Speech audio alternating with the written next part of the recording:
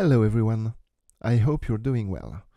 Today I would like to talk to you about polyrhythms, what they are and how to use them to enhance your compositions. So, first things first, what is a polyrhythm?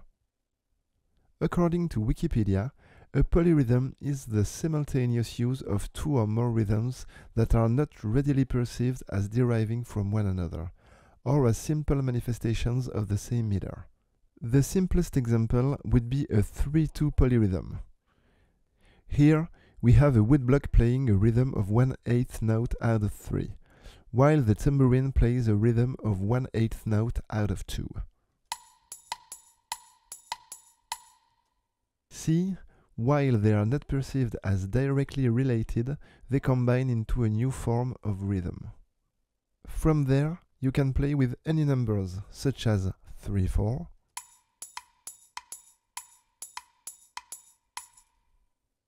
4/5,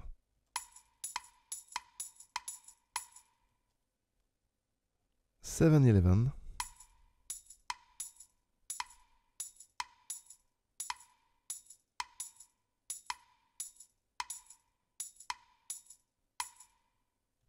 and so on. It's up to your imagination and self-confidence, as long as you love what you hear. Now, for the purpose of this video, I wrote a short orchestral piece using entwined rhythms. Let's listen to it.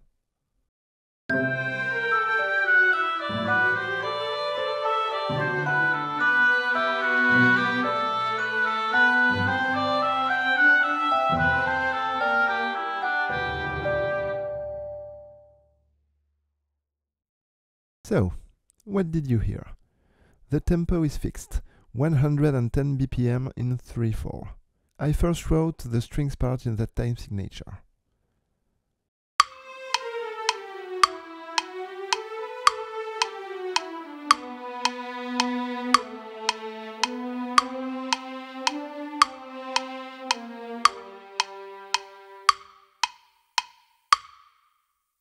Now let's add a piano part at the same tempo, but in 4/4.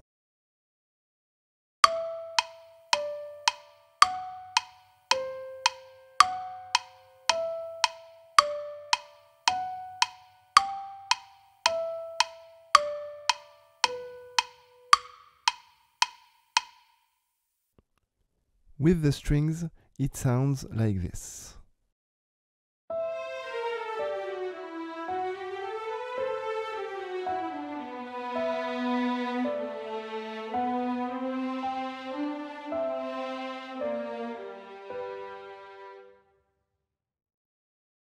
The piano blends well with the strings and creates a strange feel, right? Let's move forward and add a celesta part in 5/4.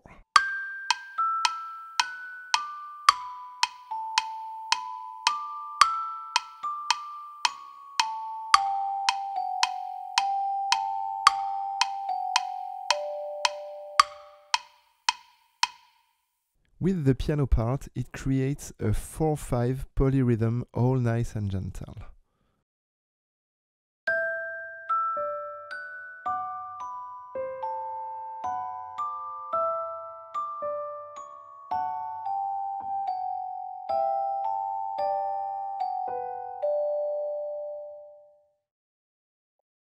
And a 3/4/5 polyrhythm when we let the strings in.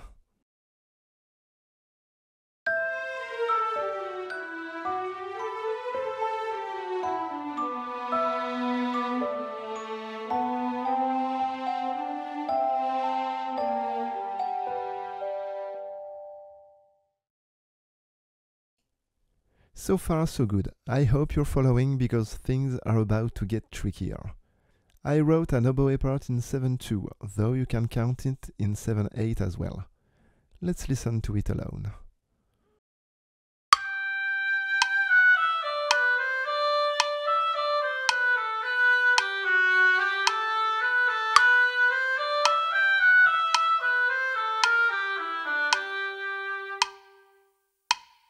For the purpose of this exercise, I added a final line with shallows and pizzicatos, doubled with timpani.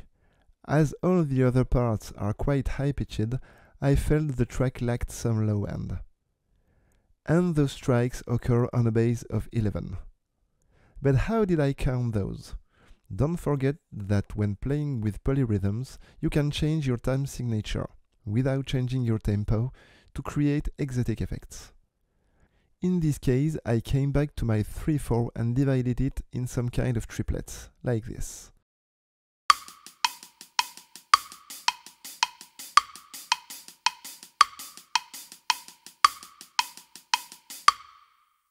Then all I had to do was write one note out of 11.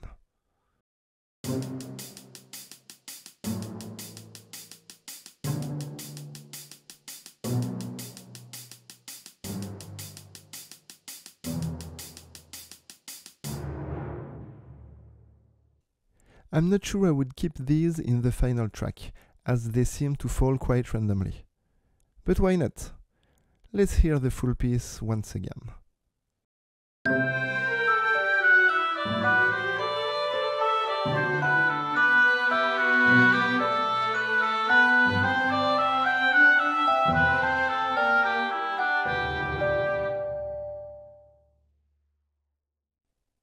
We now have a 3, 4, 5, 7, 11 polyrhythm.